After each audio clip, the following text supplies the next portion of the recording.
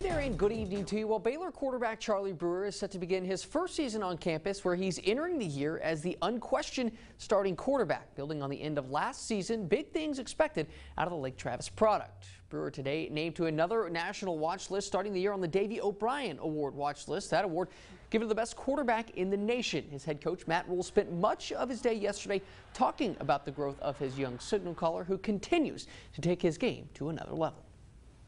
I think Charlie is a natural quarterback. The game comes easy to him. He's accurate. He loves to play, loves to compete.